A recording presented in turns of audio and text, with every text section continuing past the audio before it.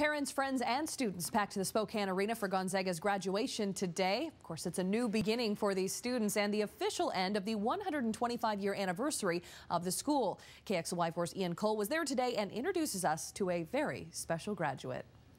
And calling this ends the year of firsts for Gonzaga. I'm not just talking about the basketball accomplishments. They also had the most amount of Peace Corps volunteers than any other college in the country. This is the largest class to ever graduate from Gonzaga, and another special first inside.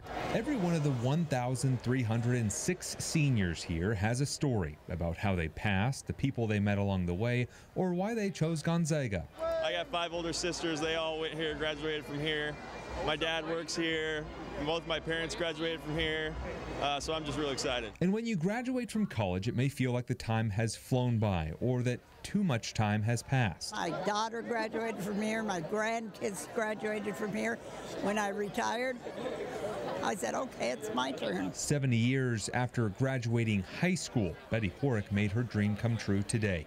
She says no one could afford to go to college during the Depression, so Betty worked as an office manager, and when she retired, became a ZAG in 1998.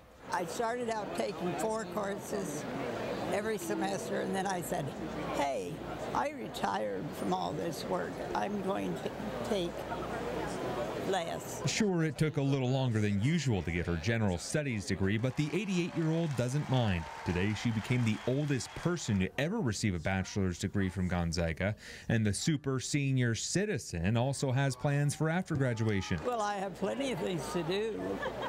There's always something to do, and I got news for you. You don't have to go to college to learn something. You can learn something from everybody.